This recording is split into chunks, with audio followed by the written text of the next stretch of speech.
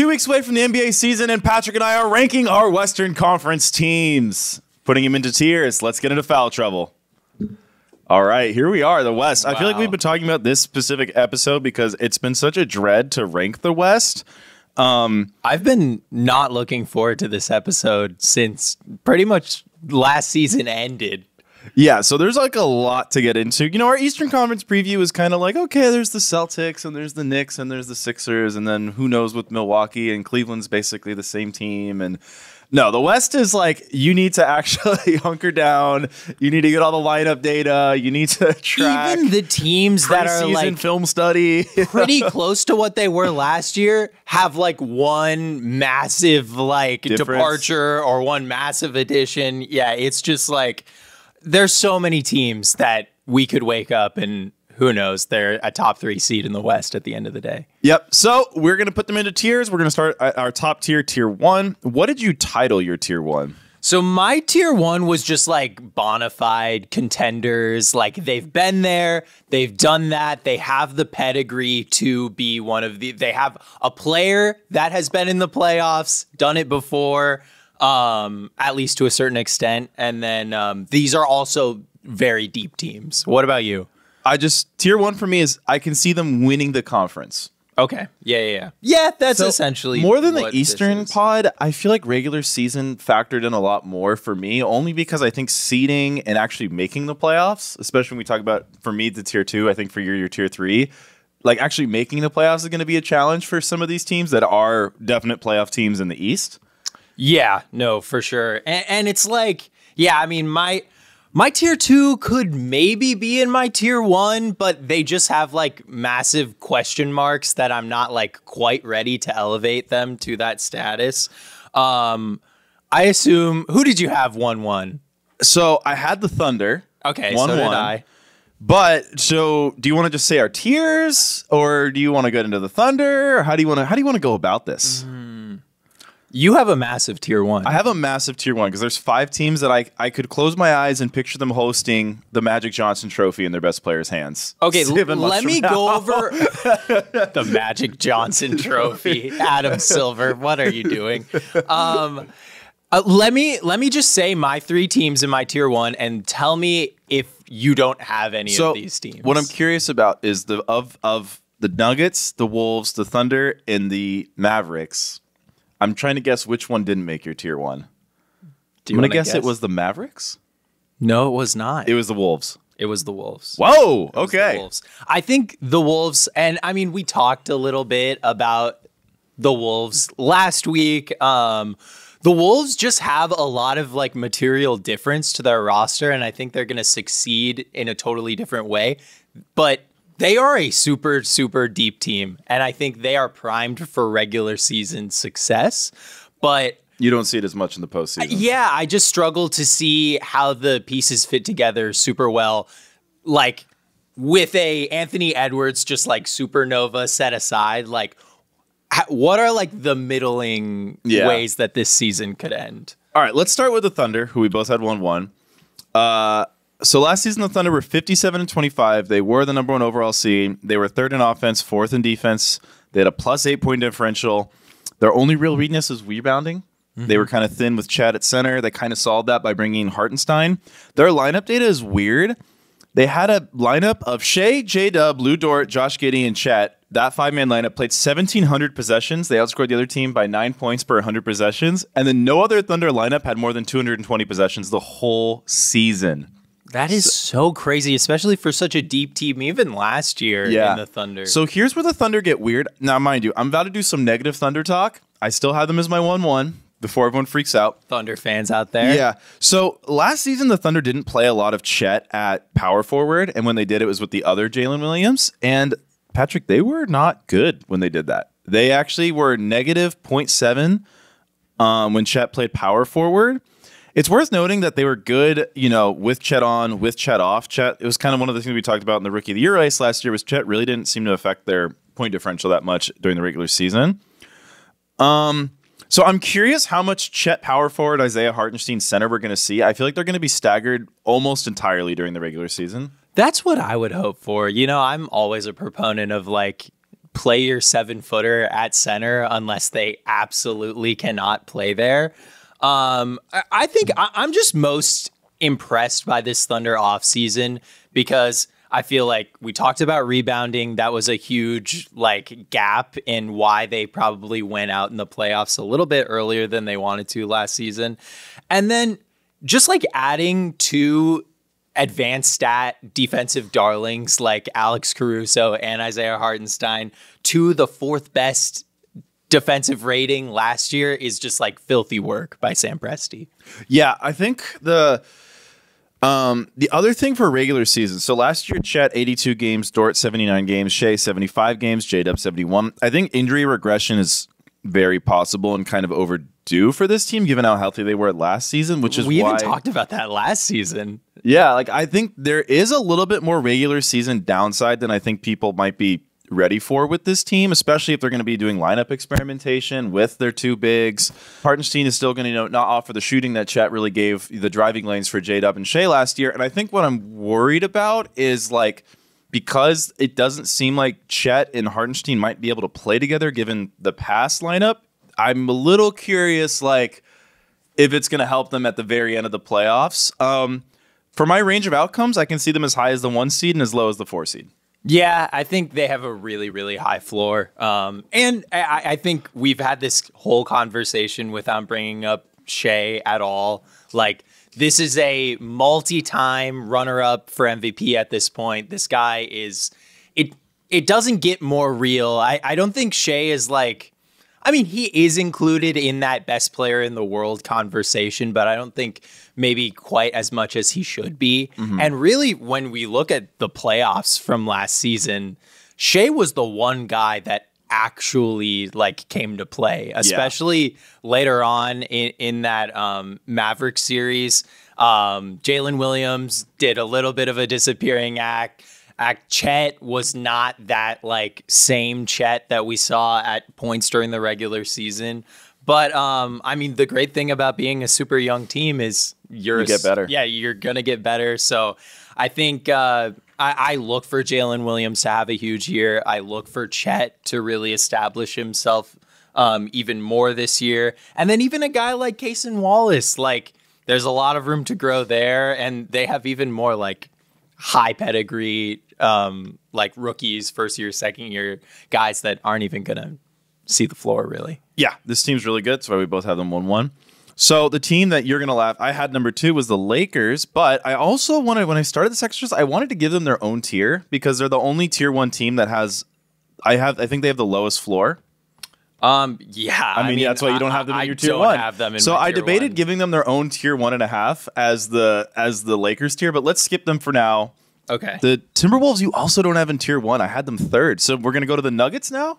I have the Mavericks, number 2. Whoa! I know. So I was Mr. Mav last season. I was all over the Mavs. Last season, the Mavs were 50-32, but they were 21-7 after their trades. The problem is this is just not the same team at all, the finals team. It is at its bones. It has its 2 main offensive engines coming back. I really think this is going to be the season of Luka Doncic. Spoilers, he's going to be my MVP pick. And I think Kyrie really proved to me that he still has that ability to feel out how much his 1A superstar needs and fill exactly that. And then I just really expect Derek Lively to take another step forward. He was so incredible in the playoffs last year. And then I think the surrounding parts are just going to kind of be a wash. So there's a few things I'm concerned about this team. So they lose Derek Jones Jr., they lose Josh Green, and basically the guy who's playing in for them at that 3 spot is Klay Thompson. I compared all their shot charts, and really surprising, and I don't think this will be the case with the Mavs, but just worth bringing up, Klay just apparently doesn't shoot corner threes. It's just not on a shot chart, which shocked me. But you're replacing 2 guys who are taking about 3 3-pointers a game at okay efficiency and replacing them with a much more efficient 3-point shooter, but a guy who's taking 9 3-point attempts a game. And Klay's not taking a lot of rim shots. So I'm a little worried because one of Luka's strengths is not just creating open threes, but creating great rim looks for his role players. And I'm a little worried about replacing these athletic rim attackers with just a kind of more of a shooting focused player? I mean, in my mind, Clay is more of a replacement for like the Tim Hardaway Jr., like random minutes, some Josh Green, but Najee Marshall is really who they brought in to be their new Derrick Jones Jr. And I think he's just as good as him, to be honest. I don't know, though, because Derrick Jones Jr. is their starting 3. Clay's going to start at the 3 for this team. But I mean, he doesn't have to close at 3. I'm not the biggest Klay Thompson believer, but I do believe in Najee Marshall. And I think if Klay works, then it's like dynamite. You're going to really be able to bury teams if Klay's got his shot going, especially in the first half. But if it's not working, pull him out, put in Najee Marshall, PJ Washington, and you've got the same, functionally the same thing that you found so much success with in the second half of last season, where, I mean, they had the 7th best defensive rating post-trade deadline last year. They really proved something to me. Yeah, especially on the defensive end. I was all over the Mavs last year. You know what's funny? Do you remember before the pod I said they could win 66 games? I guess winning the conference is better, but I don't know. I'm a little concerned about. I don't think they could win 66 I don't think they can this year either. For range of outcomes, I have them as high as the 2 seed and as low as the 8 seed. I think they're going to be in that top 4, top 5 seeding. I think they're going to be around 50 wins again. I just don't know if they're going to be able to keep up a 75% win percentage that they did after the trade deadline. I think that's what really worries me. In the playoffs, I mean, I love them. I love the rim protection. I love Luka, obviously, just being able to be the best player. Yeah, I mean, he could win pretty much any series for you. Which is why I had them too. Is like, other than the Nuggets, nobody has a guy like that where it's just like, it's kind of LeBron rules from the like teens. It's just like, it doesn't matter who we have him. Yeah, no, I mean, I'm all in. I mean, I love the Mavs last year. I don't know. I'm a little worried about, I think there's going to be games where they're just raining threes with Clay and Kyrie and Luka's just running it up. And I think there's going to be games where last year's ugly Klay Thompson shows up and it's like, wow, he went 2 of 12 from 3 and it killed their offense. I think that's what I'm just worried about in the regular season happening a little too much. The other part of that is early in last season, Kyrie missed, I don't have exactly how many, but he was like in and out of their lineup. So I think like there's some like easy wins to gain there just from having Kyrie, but he'll probably find a way to miss games. He always does. But I had them in tier 1 as well. I'm also very high on them. So that means your last tier 1 team was the Denver Nuggets. Yes, it was. Okay, so last year the Nuggets were 57-25. They were the 2 seed, or they were the 3 seed. They were what seed? They were a top 3 seed right here. They were the 2 seed. They were the 2 seed. So last year is weird. Their new starting lineup is obviously going to be Jamal Murray, Christian Brown, Michael Porter Jr., Aaron Gordon, and Nikola Jokic. Last year, that lineup only played 52 possessions. Granted, it was amazing in those 52 possessions, but too small of a sample size. I have no doubts the starting lineup is going to be awesome. Yeah. I have no doubts this team is going to be great. I'm really worried about the depth, and I'm also worried about Jamal Murray, just in general. Yeah. He looked horrible in FIBA. He looked really bad against the Timberwolves, and if we remember last season, the NBA like ratcheted up the physicality, and it seems like in FIBA and in the more physical NBA, Jamal Murray just like, I don't know, not quite as effective. He did look really good against the Lakers. He did. He looked awesome. Mr. Lakers 1 seed, selectively forgetting that. No, I'm teasing you. Yeah, I mean, KCP is going to be a huge departure, but the more I think about it, I think Christian Braun can supply 80 to 90% of what KCP, especially last season, was providing.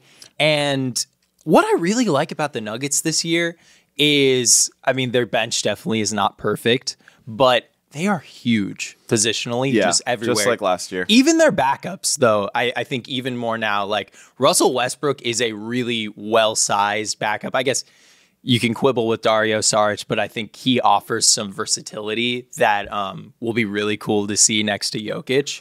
Yeah, I was super high on Peyton Watson last year, and then he just didn't really play in the playoffs. But I guess that's my big worry for losing KCP isn't the starting lineup, because it's like, yeah, you can throw Christian Brown in there, and I think they're going to be awesome.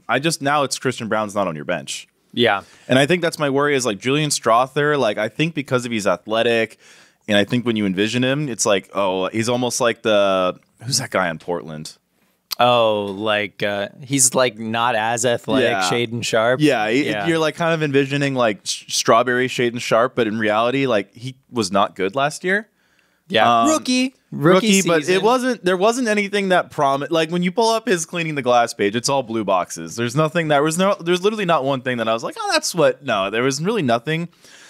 So I'm really worried about the bench. And what other thing I'm worried about as it relates to Jamal Murray is I think the Timberwolves exposed this big issue with this team that teams didn't really seem to figure out with the year they won the championship was they only had one perimeter ball handler. Mm-hmm. And I know Westbrook, I suppose, alleviates that, but Westbrook sucks. Why do NBA teams keep forgetting this? This guy is literally like bottom 20th percentile in points per shot attempt 3 of the last 5 years, despite taking 95th percentile shots at the rim. This guy takes some of the best quality looks in the NBA and can't make them. The one facet of Westbrook's game that hasn't literally deteriorated to bottom of the league status is rebounding. And his usage is probably going to go soaring on this team because ball handling is an issue. This is bad. This is really bad. Like, what are they doing? This is where I think Michael Malone is like sneaky on the hot seat this year because there's a clear answer to fixing this problem that you're talking about, and it's putting the ball in Nikola Jokic's hand and in like a more heliocentric way because they just don't have the personnel that they have had in the past. But, I even look at I looked at 2021-22, the year that they lost in the first round to the Warriors when the Warriors ended up winning the championship. And this was a MVP season for Nikola Jokic. They ended the season with the 6th best offensive rating and the 15th best defensive rating. I think this was a season without Jamal Murray entirely. And they had their 2-guard depth was Will Barton, Austin Rivers, rookie Bones Highland. Their point guard depth was Monte Morris and Facundo Campazzo. Facundo. These guys are not NBA players even. And they were still able to have a top 10 offensive rating and a defensive rating at least midway through the league. So I think if they're able to replicate that, I really have no problem believing that they can be a top 3 seed in the playoffs. And with Jokic, I believe. Yeah, Jokic, I still have as number 1 player in the world. I still think there's kind of a gap between him and whoever's second, in my opinion. I still love Jokic. Who do you have second? I don't know. I think I'd have Luka right now. But me too. I just feel like I don't like the vibes of this team. It's very erratic. It has more variance than we've seen in the Jokic era. So I kind of similar to the Mavs. I could see them as high as the 2 seed and as low as the 6 seed in the regular season. I have a feeling this team's not going to get the 1 seed. Yeah, no. I don't think they'll even push for the 1 seed though. That's going to be a heavy lift in this conference. Because I think even if Jamal Murray's Jamal Murray's just never going to be the same guy if the NBA lets them play more physical, he's still going to be a good player. But I'm just really worried about this just what the Timberwolves did, where they're like, what if we just, full court pressure Murray and then they can't get into their offense because there's no one else who can bring the ball up the court. Yeah, I mean, I think it bears reminding that Murray was not 100%. No, not at all. Of course, you're never going to be 100%, but I think he was not even 75% in that second round series. So, and they have enough ball handlers where they can schematically get around that, but I think they just weren't doing it well. And they were going up against the Timberwolves. They are able to have ball pressure that, I mean, maybe the Thunder can replicate, but other than that, I don't really think any teams in the West can. Yep. Maybe the Pelicans. Okay, so that's the end of your tier 1. You had the Thunder, you had the Mavericks, you had the Nuggets. I had all those teams in tier 1 as well. I'm a little lower on the Nuggets and Mavericks. I had them at the bottom of my tier 1. Just because I'm just a little worried about them. And I kind of rank them more as I rank these teams in mine more as their regular season outcome ranges instead of their playoff outcome ranges. Mm-hmm. But I do love both the Nuggets and the Mavericks because they have, in my opinion, the 2 best players in the world. Yeah, it helps. Okay, so the rest of my tier 1 was the Lakers and the Timberwolves. Which team do you want to talk first? Let's talk about the Lakers. I had the Lakers in my tier 3, which is kind of my like super high variance tier. Yeah, I mean, that's where I wanted to put them in a high variance tier because I was like, I could see them as high as the 1 seed if everything works, dude, and I could see them as low. You could see them as high as the 1. What's the argument? Okay, so here's the argument. Last year, 17-8 after they benched Taurean Prince. The year before, 18-8. That's a 56-win pace. That's the 2 seed last year.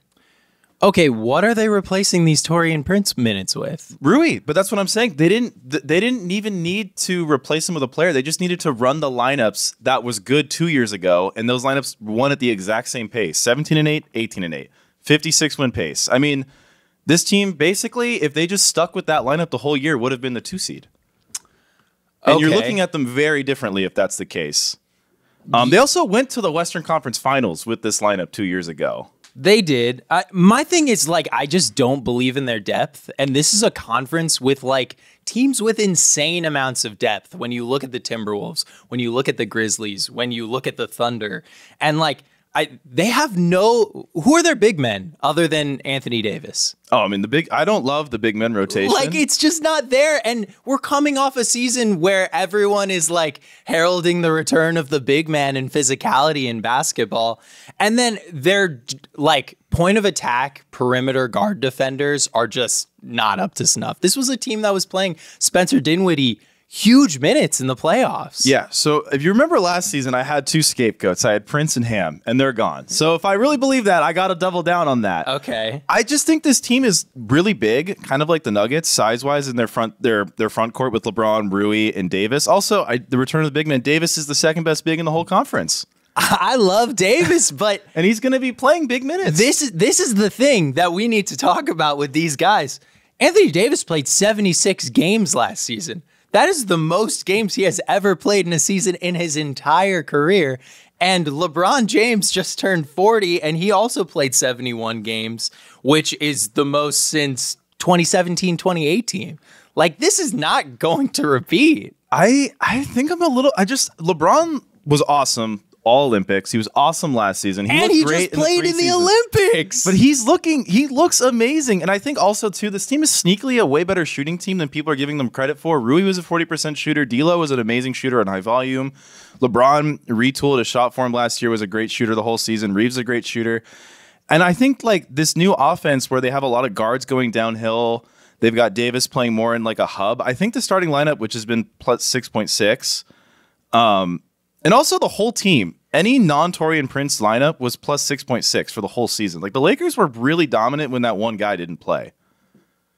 Yeah, I just feel like you're their sleeping bench on is how trash. bad that guy was. Their bench is awful. But they can always play with Davis and LeBron. And I think one thing that's going to be different about this year's Lakers is the Davis on, LeBron off lineups are going to be a lot better than they have been in the past because the offense is being restructured around using Davis as a hub player, which is going to make the offense have more structure and flow. And also, like, they probably have the best top 2 of any team in the whole conference.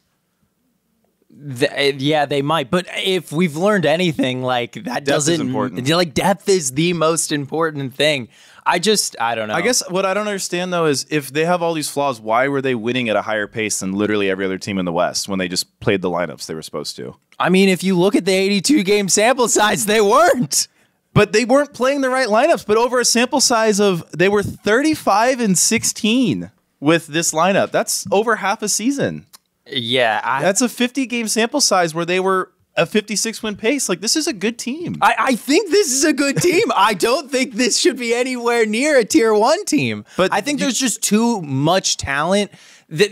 I'm not saying this is a trash team. Like, yes, that lineup is awesome and very, very effective. But there are, like, super real reasons why this team, one, is, like, not the most viable playoff team because of their perimeter defense. I think that's, like, a huge problem for them. There were multiple times last season where different teams just, like, traded off picking on Austin Reeves and D'Angelo Russell. Yeah, I think it'll be great to have Jared Vanderbilt back. But, like, what does that even look like? We never, like, he cannot consistently stay healthy. I don't really believe that this team is going to be able to replicate that kind of health. And they just, I think big depth is a huge issue here. And I'm not a believer in Jackson Hayes. And like, they have 6 guys who I feel good about. And I don't think that's really enough to be a top tier contender in this Western Conference. I guess I'm just much higher on the potential of how dominant this team could be. And I love the staggering because LeBron can turn any athletic big into a dive pick and roll big. And I think Reeves and Davis has shown quite a bit over the last 2 years that it's a pretty good 2 combo of playmaking and finishing. I don't know. Like, that's why I have them as this crazy range of outcomes, to your point, with the health and defensively on the perimeter. Like, I could see them as low as like 7-8, but I could also see like a great season where they just play the right lineups, they just do the smart things, and they win 56 games.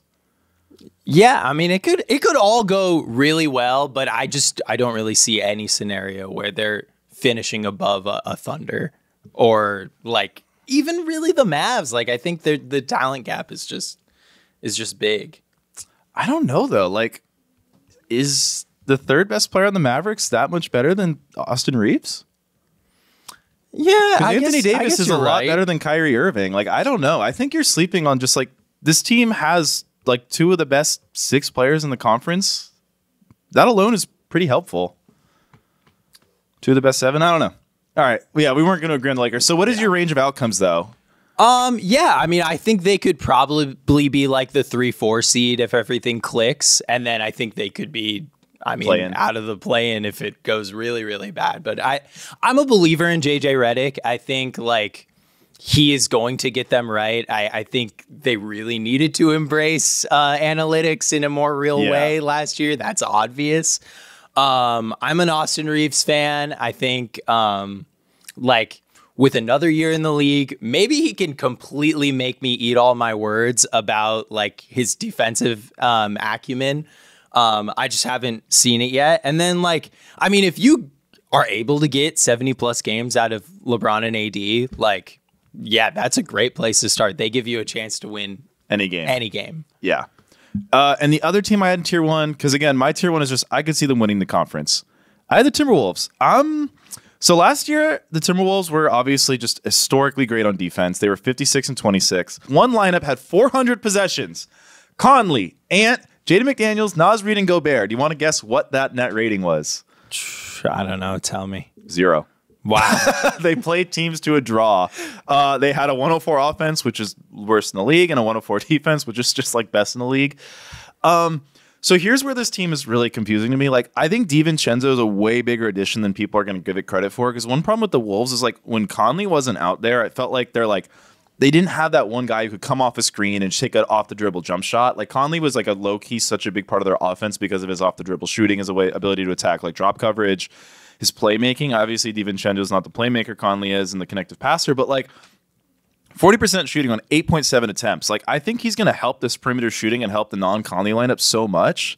Here's where this team is confusing to me, and I think this is why they didn't make your tier 1. You're replacing Towns as a spacer with Julius Randle, who doesn't take corner threes. He shoots 35% on his catch and shoot threes the last 2 seasons, so the shooting's not really there, right? But here's the weird thing. The Knicks lineups where it was like Randle, non-spacing big and questionable shooting, were amazing. Yeah. I don't know. Randle just seems to make it work. He's a great regular season player. Yeah. So what do you mean by you could see them winning the West? Like advancing to the finals or getting the one advancing seed? To the finals. Everyone in my tier 1 is a team I can envision making it to the finals. I could see the Timberwolves winning, getting the first seed. But when we get to those shooting spacing issues, I agree with you. Dante DiVincenzo is going to be a huge help for them. I just wonder when the going gets tough, are you going to bench Jaden McDaniels for Dante DiVincenzo? The answer is maybe. He's just a guy that they have invested in a lot in a way that a lot of the time teams will not bail off you in a high leverage playoff situation. And you just look at what you were saying, Julius Randle, not a guy you want shooting at high volume, literally the least efficient high volume playoff scorer of all time. Rudy Gobert, a non-shooter. Jaden McDaniels, 33% from three last year. Even Anthony Edwards, 35% from three. It's like we are depending a lot on Mike Conley from a spacing perspective. And spacing is so important for this team, I would say even more than some teams, because like that's really Anthony Edwards' bread and butter. And you got rid of one of your like very like high upside scorers in Karl Anthony Towns. And I'm very interested to see how the areas on the court that Julius Randle really likes to live in are also that left block, that left wing. The areas on the court that Anthony Edwards likes to scorch through. And those two things are a bit at odds. Yeah, I think though, the reason I'm really high is if they're not top 2 in defense, I'd be shocked. I think this team's just going to be so good on defense. I think DiVincenzo also has a lot of good defensive upside, so I don't Totally. I think putting him in for Jaden isn't really a give and take situation. I think it's more of just a give situation. And I think the other facet that Randall's going to give them that Karl couldn't is you can kind of play through Julius more in terms of like we can play through Julius and let Ant play off the ball more because Ant was 100 percentile usage percentage, which means he was probably one of the 3 players who handled the ball the most per possession on his team. And I checked it out. Ant, 35% on the season, but 41% on catch and shoot threes, which is not elite. But it does give me hope that, like, okay, if Ant can actually get to play off the ball a little bit more because Julius is playmaking, you can kind of have different identities where you can play through Julius or play through Ant, depending on the matchup. My worry, and I think it's similar to yours, is like, I kind of like this team a lot better if Naz Reid started and Julius was like a high minutes 6-man who was just like, all right, Julius, you just kill these backup bigs. Yeah. You go destroy Jackson Hayes and make my Lakers prediction look stupid. Yeah, I mean, I would like the Timberwolves more if that was the team. But I have a hard time believing that that's how they would function. I think the only thing, though, is I think they're going to be good even if they don't do that. I just think because the Knicks, right? The Knicks were like weirdly dominant and weirdly similar. When they had like Julius Randle, Mitchell Robinson, the high usage guard, and then 2 like perimeter defender guys who can kind of shoot. Like those lineups were like plus 16 on like high possessions. Like I don't see why the Timberwolves can't do the same thing. I guess the one difference with like the high usage guard is like Jalen Brunson is much more of like a table setter at his absurd usage than Anthony Edwards tends to be. See, I actually think Edwards is a slightly better passer than I think Edwards is better at like the read and react passing than Brunson is. Yeah, but he's like, I think like second pass. Yeah. Jalen Brunson just like, I don't know. He very much runs that system in New York. And I guess the difference too, to your credit, is Brunson's shot diet is much more like mid ranges. Whereas Edwards is like, but Edwards takes a ton of mids though. I don't know. Yeah. But I know what you mean. His primary is like, I want to get to the cup and not settle, but I can hit that midi if it's like the mid rim attempt's not most ideal. But I want to like stress again. I think this team is going to be really good this season. Yeah. I just think that there was a certain championship ceiling that I think existed last year. I mean, after the second round when they beat the Nuggets, we both picked them to win the Western Conference Finals, and they had just kind of hit a like youth ceiling in what that's what I observe. And Luka Doncic was very, very good. Yeah, I mean that's the other problem too with this team is like Edwards. Edwards is really good. I think he could cement himself as a top 5 player, which is crazy because of how good he is. I think in a random NBA season, you'd be like, why is this guy not the best player? But it's like, if they play the Thunder, he's got to play Shea. If he plays the Mavericks, he's got to play Luka. If he plays the Nuggets, it's Jokic again. And again, that went to 7. Like Jokic, they could have lost that Nuggets series. Like the Nuggets generated a ton of open looks off of Jokic. It's just they couldn't convert them. And that was like, I think there's a lot of talk about that Ant playoff run. He was next level, looked like the best player in the league against the Suns. Yeah. And then against the Nuggets, that kind of faded away. And like a lot of their wins was because of like a crazy Naz Reid game or because of a crazy Cat game. And then by the time they got to the Western Conference Finals, it was like they were just trying to like duct tape everything together. And he had a couple of good games, or he had like two good games in that series. But it's just that consistency that comes with age. Yeah. And which is why I would have liked to see them run it back with that core just one more time to see what it could be. Because I really believe that core is talented enough and unique enough to win a championship. But it was just a little too early in the life cycle. Yeah, you know what's weird? I actually think their floor is a little higher with Julius. I think regular season, I think even with Julius and Dante. I just think there's too many games with Cat where it's like 4 fouls in the second quarter.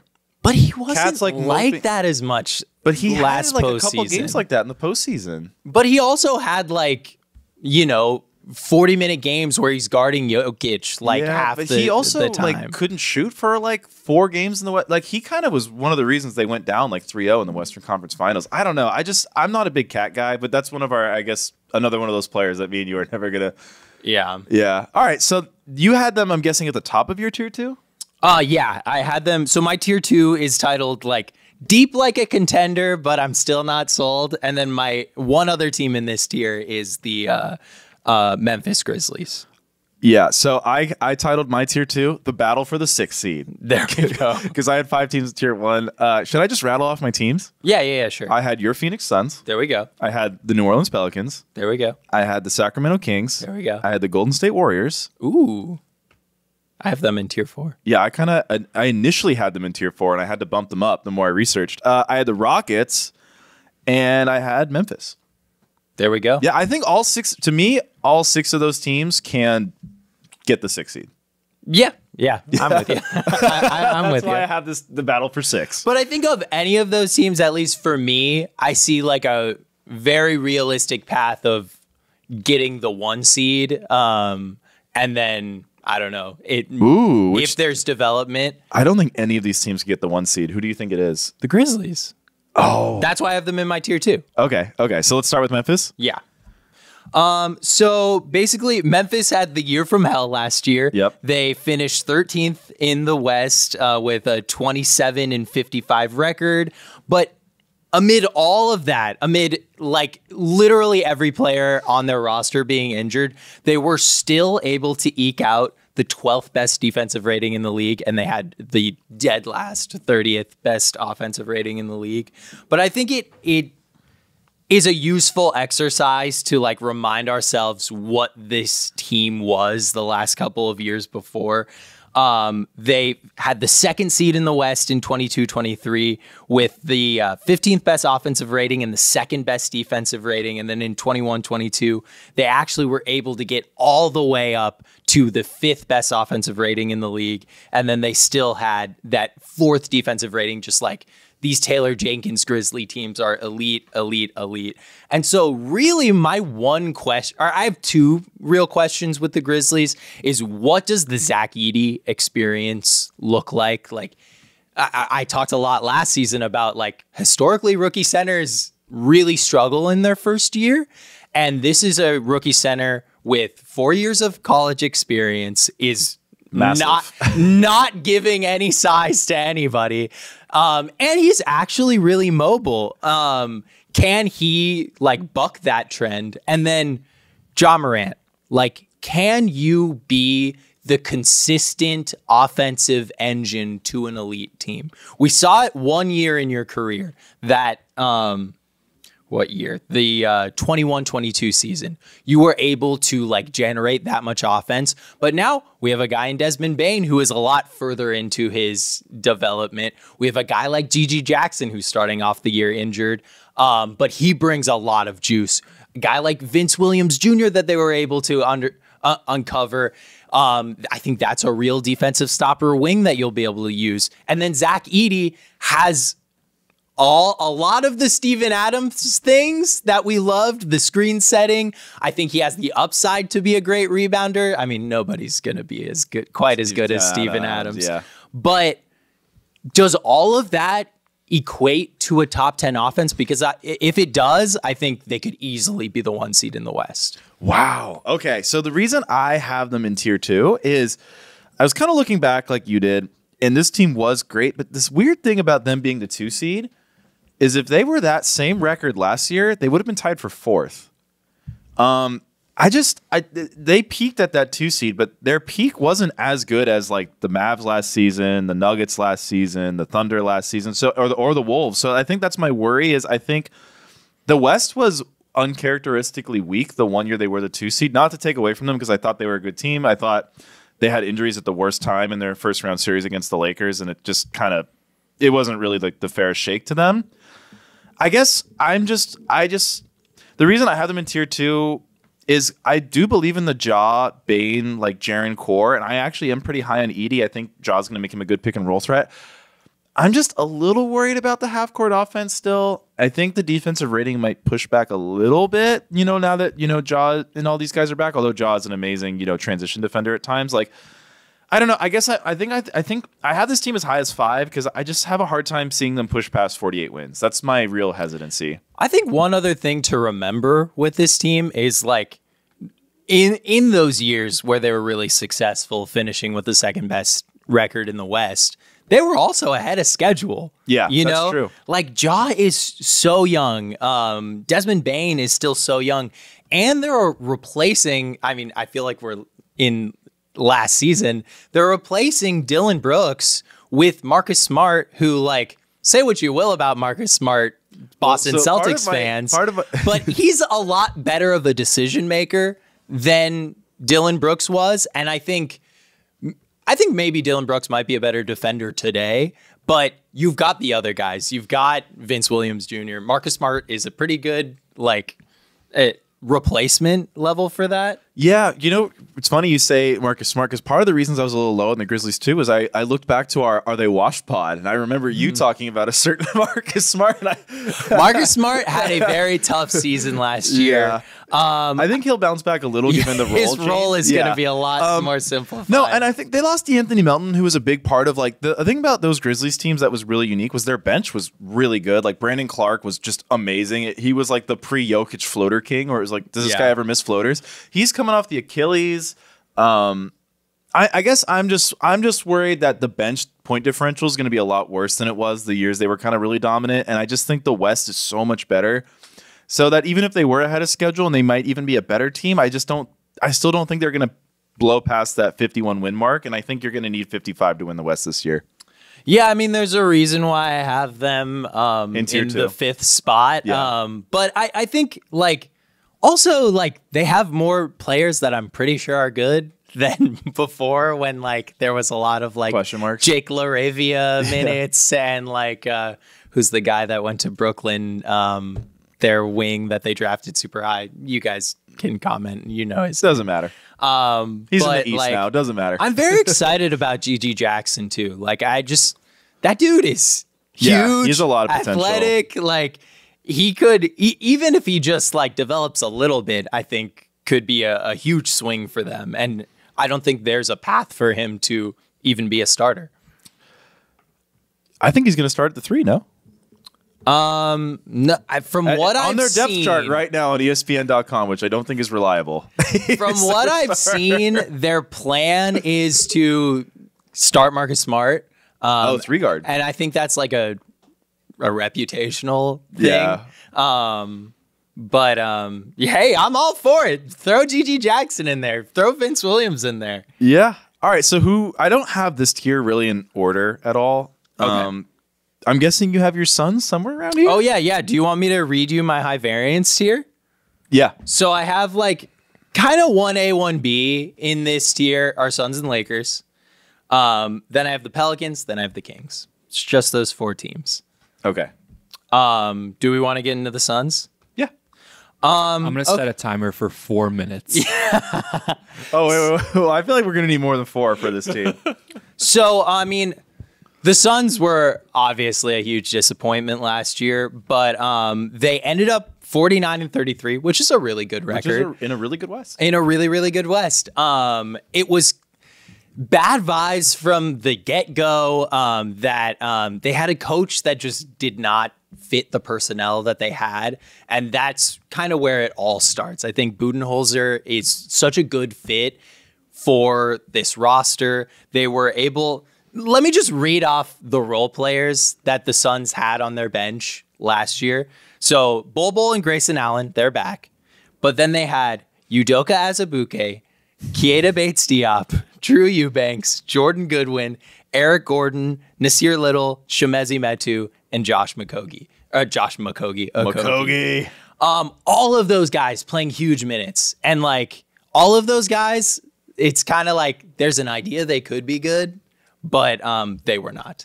And they're replacing that with Monte Morris, Tyus Jones, Josh Okogie again, Royce O'Neal, and then their rookies, Oso Ighodaro and Ryan Dunn, and Mason Plumlee.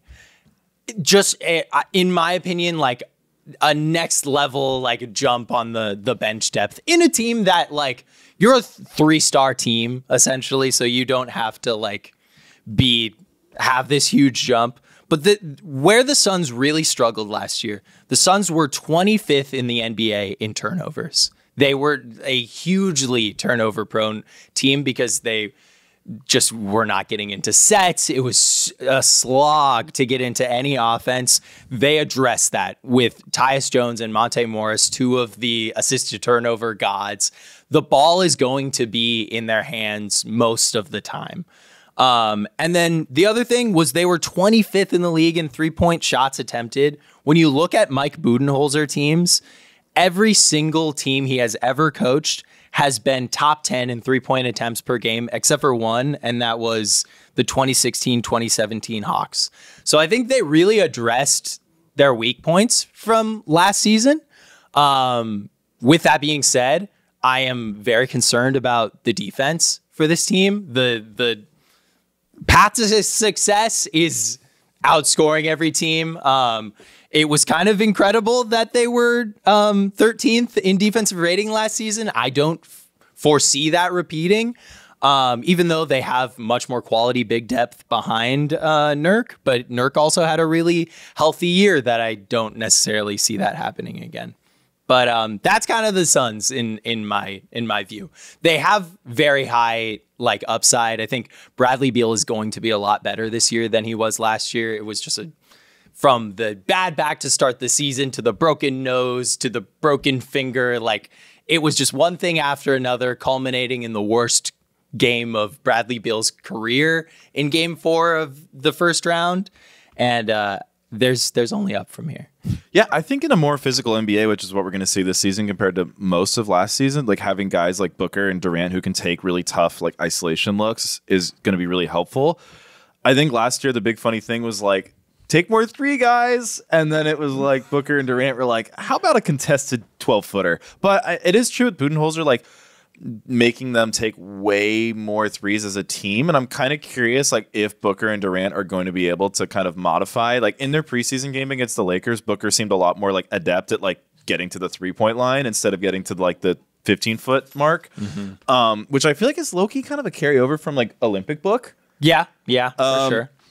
And that's a thing, you know, yeah, like and again, learning a different role. Booker, just like LeBron, look really good on the Olympics. They look so. Two of the Lakers and the Suns had 2 of the 5 guys closing every single. Look at our high variance kings. Let's go. Both of them going to take way more threes this season. It's going to be hilarious. Yeah, I'm Phoenix again. Like I was kind of low on them. After like a couple weeks of play last year, I started the season very high on the Suns. I think me and you might have had them like both top 3 in our preseason rank, like going to last season. No, but I love adding like actual point guards to this team. I like that they're not going to have to play through Beal as much. I like that we've seen now Booker for sure can kind of play in a more high usage or low usage depending on what the game demands. And I got to say, I thought Durant at times looked a lot better last season than he did like two seasons before. I thought in the playoffs, Durant was really falling off. It was something that really scared me about the Suns last year. And I think like in the first round, obviously you guys got swept, but it wasn't like Durant. It wasn't like Durant. The year Durant played for the Nets and they got swept by the Celtics. And it was like, wait, is Durant able to score on Jason Tatum like at all? Yeah. It wasn't like that. It didn't look as ugly for him personally. So yeah, I think the Suns, I didn't even have a range of outcomes. They're the only team I didn't do real notes on because I knew you were going to come prepared and ready. But yeah, I could see the Suns probably as high as 4 in the regular season and maybe as low as 9, 10 if injuries really pile up if Nurk isn't able to play enough games, and then all of a sudden the backup center is a big issue because he's out. Yeah, that's the weird thing about the Suns is like I feel like they could probably sustain a Devin Booker injury better than they could sustain a Yusuf Nurkic injury. Yeah, I think so too. And like that's partially because Nurk was really good for them last year. And I think his role is going to be a lot easier for him to succeed in this year because it's going to be kind of like they were having him initiate so much of the offense last year. And this year it's just going to be like, go down there and do what you do best, big guy. Like, go get those rebounds. And I mean, we'll see. The word on the street is he's going to try shooting threes, which I mean, we'll I've see. heard that. I don't know. We will see. It's Slim Nurk. He's good. No, Slim Reaper and Slim Nurk. I'm not super confident about that, but I just like that. Like they had two glaring weaknesses, and I think they addressed those pretty much as hardcore as you could with no money to work with. Yep. So I think as a Suns fan, you got to be feeling good. Next team, I'm assuming in your tier because they're in my tier. It's the Pelicans. Yep. Okay, so the Pelicans were a surprising 49-33 last season. You know, the Suns and the Lakers were also like, well, they won 49, 47 games. Yeah, it's like some franchises would be like elated. The Lakers, Bucks, and Suns were the entire season being like, what the fuck is wrong? And then, oh, they won almost 50 games. But, okay, so Pelicans are kind of weird right now. They lost Jonas Valanciunas. They added DeJounte Murray, but Patrick, who is going to play center for this team? Daniel Tice? Trey Jemison? Yeah, Daniel Tice started in their preseason game against the Magic. Trey Jemison, Yves Missy, Carlo Matt Kokacic. Yeah, I mean, I think the only two guys that really could are, I mean, Daniel Tice, because he's just a vet, and then Yves Missy, maybe if he just ends up being the rare, really good mid-round rookie center. So I have a take. Daniel Tice is horrible. Yeah, I'm like I've watched the guy. He cannot defend other bigs to save his life. I feel like Daniel Tice, I feel like is the guy who gets like elbowed in the face and never gets the call from the refs. Yeah. Yeah. So here's the weird thing about the Pelicans. I was like, wow, this team is probably set up to be horrible defensively, right? I know they've got all these great perimeter defenders like Herb Jones and Trey Murphy can play great defense. Obviously, CJ's not the greatest point of attack guy, but like they were good defensively when Zion played center last year, which I don't understand. It doesn't make sense. How many minutes was that? It was like a good amount of possessions. A lot of the times, though, they'd have him play with Larry Nance, so it wasn't as many as the Larry Nance and Zion. So he's more center on offense. Yeah. But there were a lot of lineups with him at center, and they were good on defense. They were 8th in defensive rating as a team last year. So this is a weird team where I look at the numbers. The numbers tell me I'm wrong, but I don't believe them. I think this team is going to be bad on defense. I totally agree. I totally agree. Statistical evidence that they will be, which is where I'm a little confused. And it might just be that their point of attack defense on the wings is just so strong. What scares me about this team is like, I could picture Zion being really good. In the preseason game against the Magic, he looks a little thinner. It doesn't look like 35 pounds thinner. He still doesn't look like Duke Zion in terms of leaping. His speed seems pretty back. His finishing's pretty good, but like it's a lot of point Zion, which I love, but I don't love like, oh, DeJounte Murray, you want to play off the ball again? Yeah. Brandon Ingram. Brandon Ingram has to be a big part of this team. But no they matter don't how want him you to cut be. it. Yeah. Yeah, that's the thing. I don't like the Brandon Ingram situation. I don't like the vibes on this team. I hate the vibes on this team. And I just like they were 13th in the league in rebounding last year, which isn't even that great. And they're just going into this season with no centers. It's hard. Like they don't have centers on their roster. Yeah. that we've and it makes me think to this team does have a lot of elite perimeter defenders, but you know who else had a lot of elite perimeter defenders? The Brooklyn Nets last year. And the Brooklyn Nets were not a good defensive team last year. I could see, and they had a lot better of a center than anything that the Pelicans have. Yeah. I like that they have more creation. I mean, I'm a huge Zion fan. Same. I want to see just like long runs of game where it's the DeJounte Murray, Herb Jones, Trey Murphy, Zion Williamson, and someone else. I don't care who. Just because I think you just think back to that play-in game against the Lakers. It really felt like one of those games that defines a player's career in how Zion was just completely taking over a game where you had healthy Anthony Davis, you had LeBron James playing well, but Zion was just the best player on the court, and then he gets injured. And like, I hate being this guy, but like, I have no reason not to believe like there's going to be a long Zion injury. And when that happens, like, how does that affect their rebounding? So, like, how does that affect their creation? Well, as you know, Zion, who we love, is a bad rebounder, which he is. I'm a little worried about this team. But at least he's a big body that's hard to get around for other people to rebound. This team is weird to me. They won 49 games. I don't see it. I don't understand how they were so good on defense last year at times. But at the same time, everything I'm looking at tells me there's a world where this team finishes like 10th on offense and 11th on defense, or 10th on offense, 10th in defense, and they're as high as the 5 seed. Yeah, I think they just have like a very low floor. Yeah, I have a lot of realistic pathways to get to that floor. One of my tier 2 teams is going to be the 11 seed. And like, I could see them being that 11 seed if this team is just a rebounding and defensive disaster. But I could see them as high as 5 if all of a sudden it's like, we're going to play, Kings basketball from 2 years ago where, he's not Sabonis in terms of like size and rebounding, but we can run up and down the court. We can splash a ton of threes. And Zion is just a stupidly efficient rim finisher. Way better perimeter defense than those Kings teams had. So I think the Pelicans almost belong in that your tier of Lakers and Suns in terms of like they could finish with a crazy high regular season variance. Don't love them for the playoffs for all the reasons we've said. Yeah. And they are in that tier for me. Yeah. Okay, the next Sacramento team. Kings. I've got 3 more teams in my tier 2, the battle for 6. I've got the Kings, the Warriors, and the Rockets. So the Kings are the team I want to spend the least time on. Okay. They're like the a true Lakers fan. No, they're like the Cavaliers to me. Like, it's what? Well, they added DeRozan. That's huge. Do you think that's going to make a difference in the postseason? Yes, in a negative way. Yeah. So exactly. So I don't know. So they're 46 and 36 last season.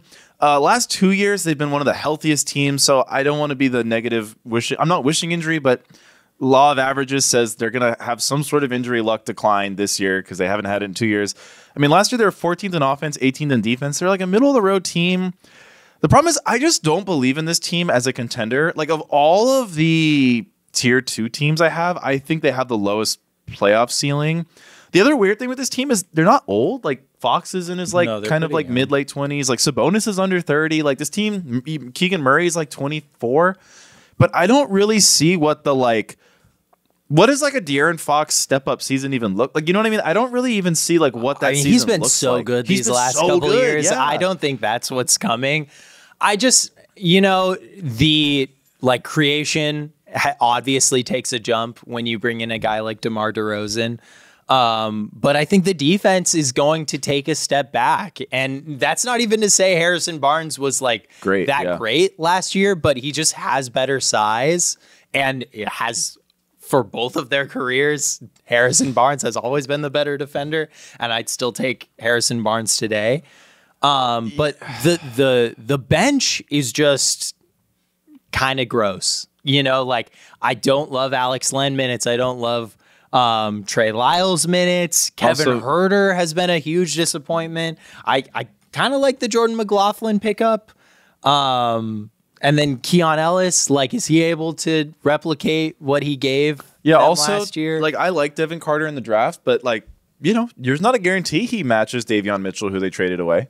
Well, also what did he do? He broke his leg or something. He's not even going to start off the season playing. I sorry, Kingston. The problem with this the reason I don't have fun talking about this team compared to the Suns or the Grizzlies or the Pelicans is I could see one of those teams winning in the first round. I just cannot see a world where the Kings win a first round series. The other thing that I think sneaky makes the fit weird is I looked at the Bulls were 28th in pace last year. Yeah. And that was one of my concerns when they got DeRozan. That was with DeRozan handling the ball a lot, really high usage.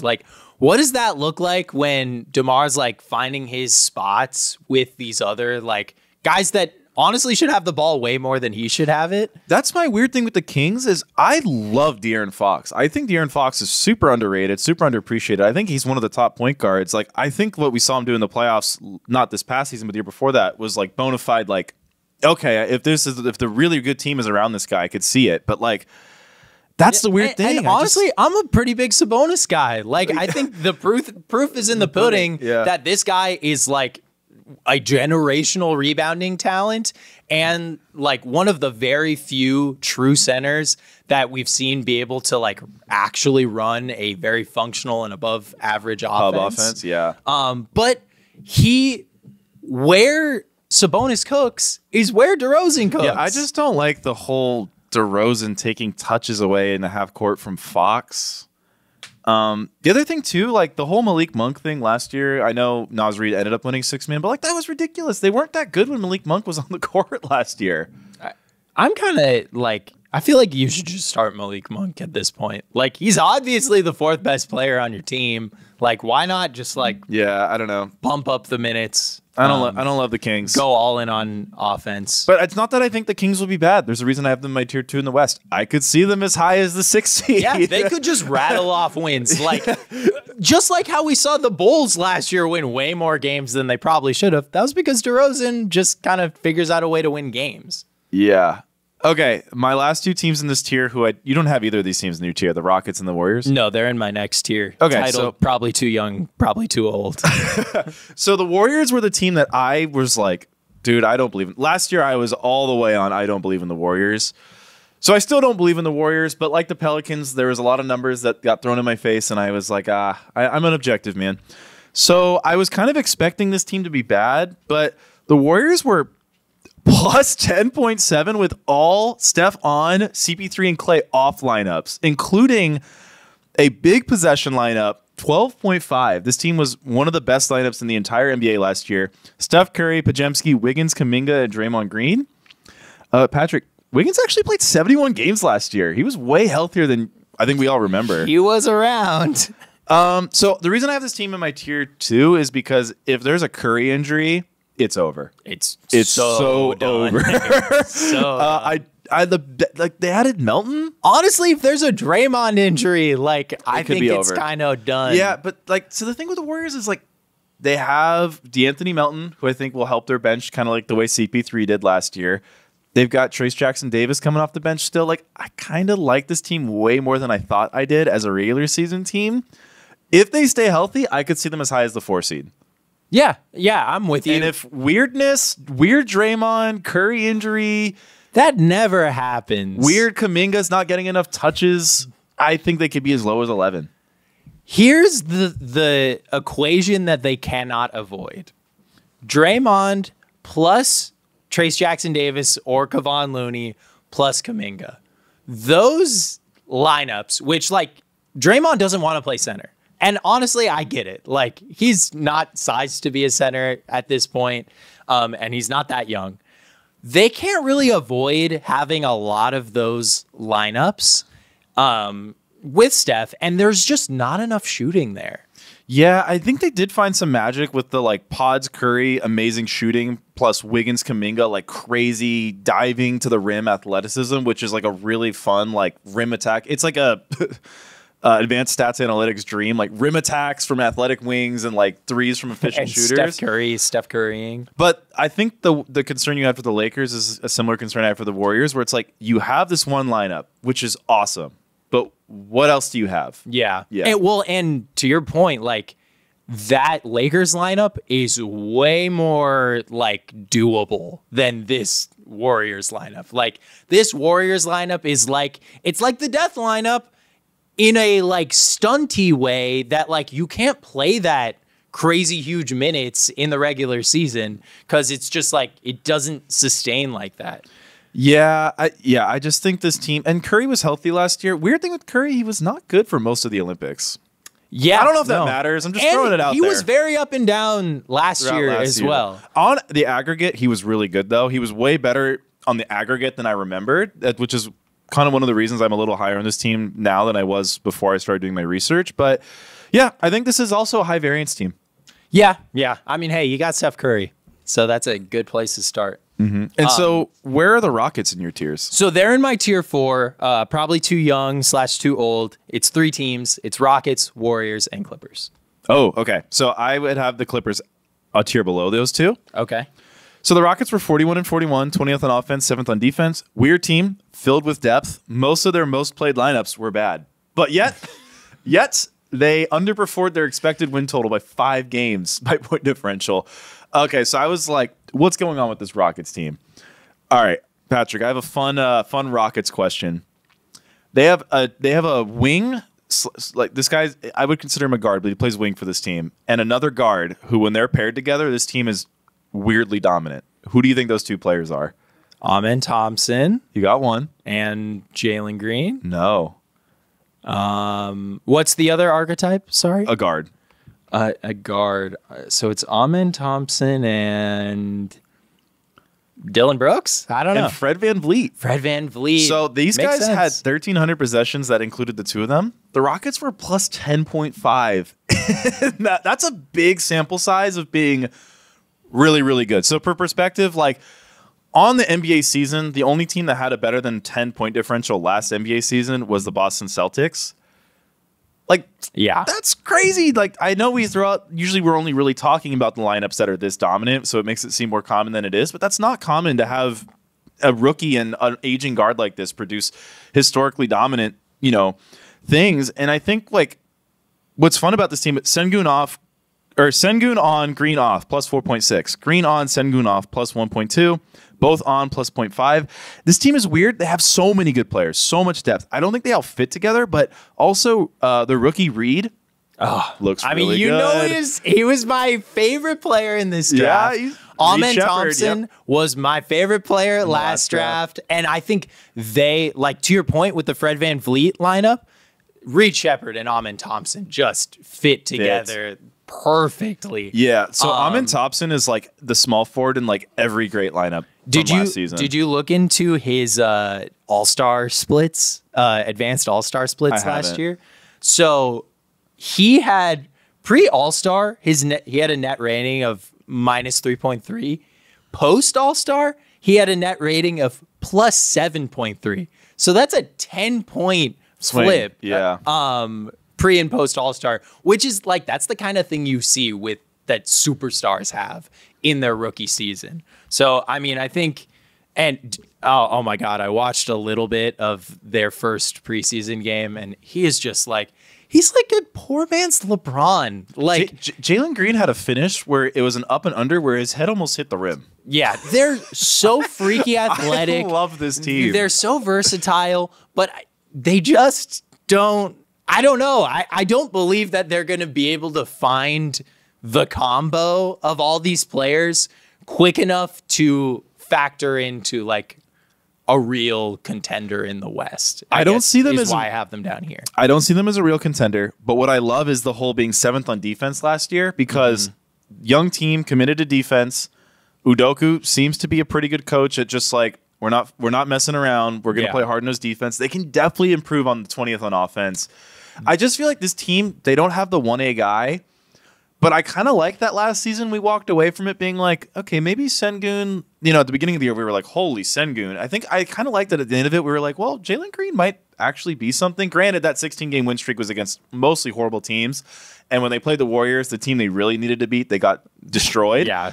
But I love this team last year. I love this team this year. I have a hard time seeing them getting above 45, but I could totally see them being like the Kings from 2 years ago. Yeah. The interesting thing with Sengun is I think there's a general sentiment that he is like this 100% offensive tilted player. He was mainly healthy for them at pre-All-Star last year.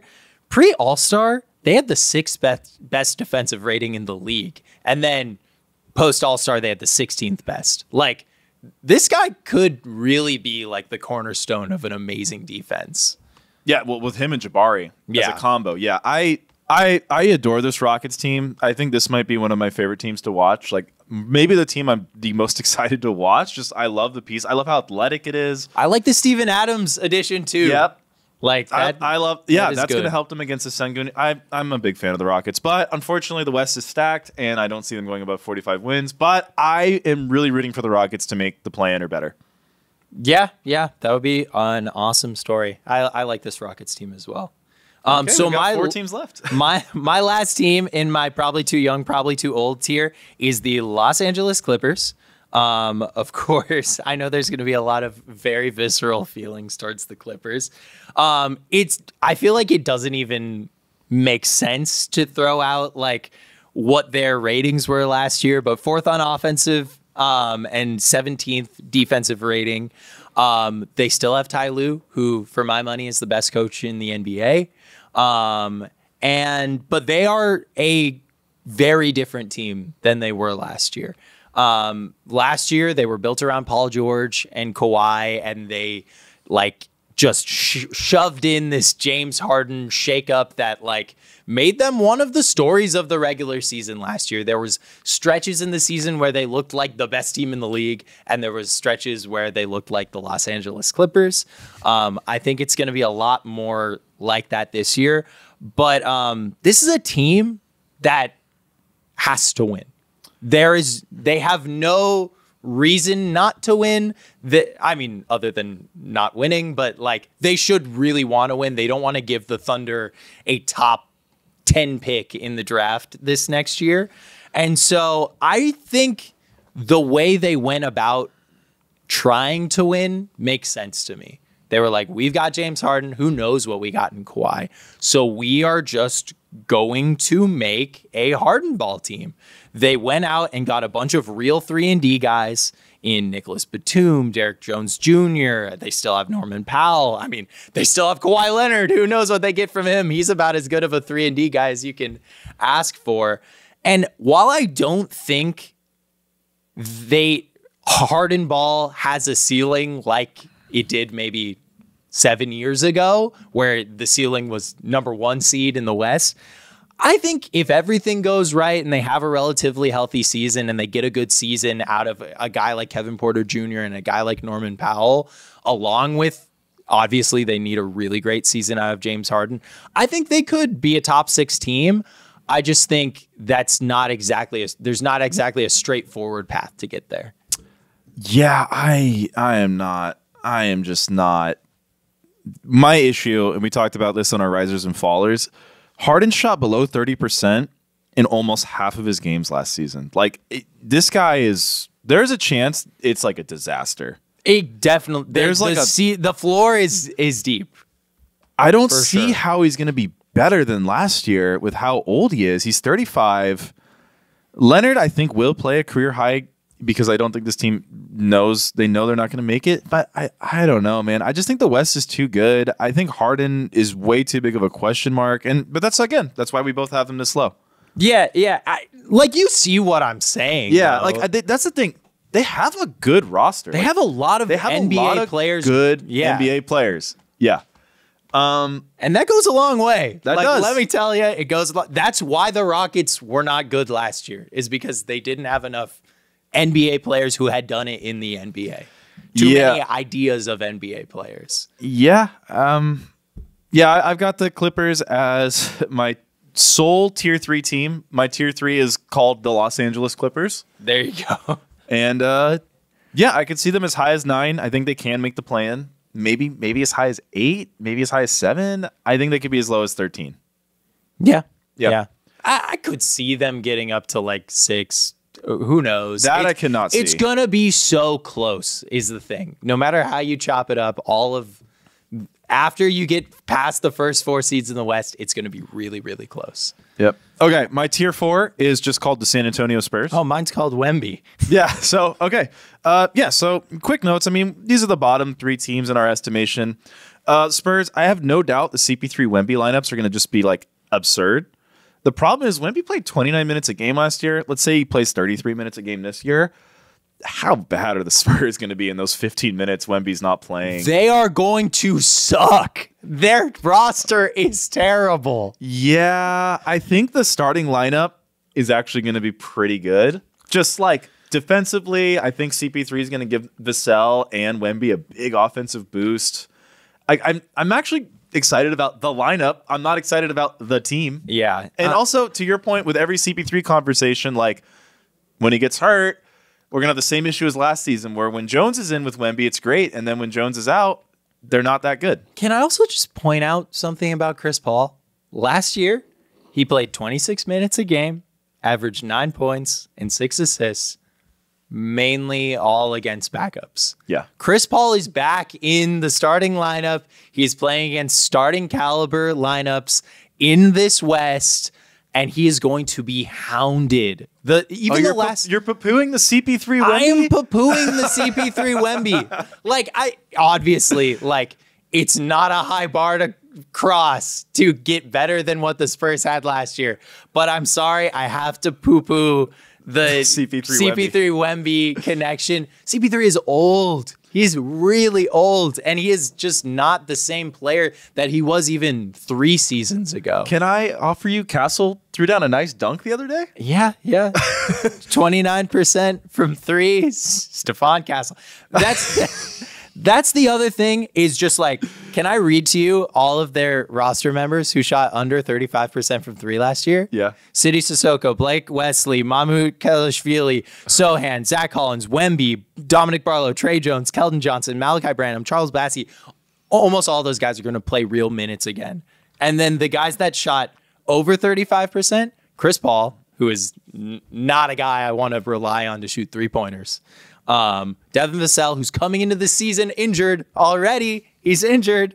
Julian Champagny and Harrison Barnes, who, did you look at the on-off? Oh, Harrison Barnes last year? It was awful. Don't forget who was on my wash watch. I had Harrison Barnes on my wash watch. Kings had negative 6.4 points per 100 possession differential with Harrison Barnes on the court. Oh, well, who is backing him up? Trey Lyles. Like, Trey Lyles was his backup. Yeah, I mean, that was a big thing, and it's a worry for this team, too, as I highlighted in our watch, was like Harrison Barnes used to be the 3-and-D who could attack a closeout with a rim attack or a mid-range pull-up, and now he's the 3-and-D who cannot attack a closeout. Yeah. Okay, and my tier 5 is the Jazz and Trailblazers tier, and I just wrote they're trying to tank. Yeah, I mean, I was looking into the Jazz, and of course they made the big trades at trade deadline, getting off of Kelly Olynyk, Ochai Agbaji. Post All-Star break, they had the 21st best offensive rating and the 30th best defensive rating. And I didn't realize this. They had the worst defensive rating of all time last year. And those are our West Power rankings. Thank you for listening. Yeah, that was way longer than our East. All right, Patrick, like last time, who are you predicting to win the conference? I am predicting, I'll go with the Thunder. I feel like it's time. It's time for a Shea run. And I think that they could challenge the Celtics. I think they match up pretty well against them. I don't know who I'm going to pick. I genuinely think... You obviously are going to pick the Lakers. I want to, but I just feel like... The thing is, I feel like last year, when we started, I was so like, Nuggets are going to win.